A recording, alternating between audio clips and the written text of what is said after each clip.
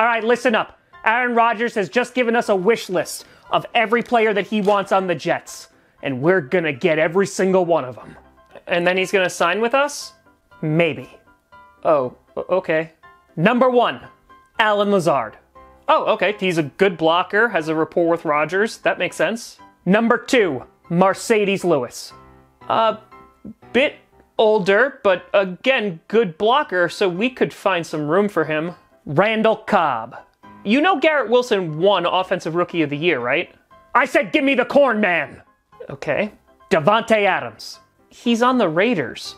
Didn't they just make a trade to New York? Make it 2. Okay, I'll make a call. OBJ. What about the other receivers we have on the team? The Packers never got him OBJ, so we're going to show that we love him more. Okay, sir, this is getting ridiculous now. Charles Woodson. He's 46 years old, and I think he makes whiskey now. Plus, we have a great defense. Jordy Nelson. Lives on a farm. Donald Driver. 48 years old.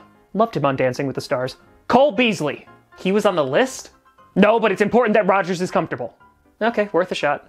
Never say that expression ever again. Oops. If we get all the players that he wants, we'll win a Super Bowl. But the Packers didn't even make the playoffs last year. Are you the GM or is Aaron Rodgers? Go! Are we literally just going to become the New York Packers? Go! Marketing is not going to like that. How am I supposed to meet all those demands? First time?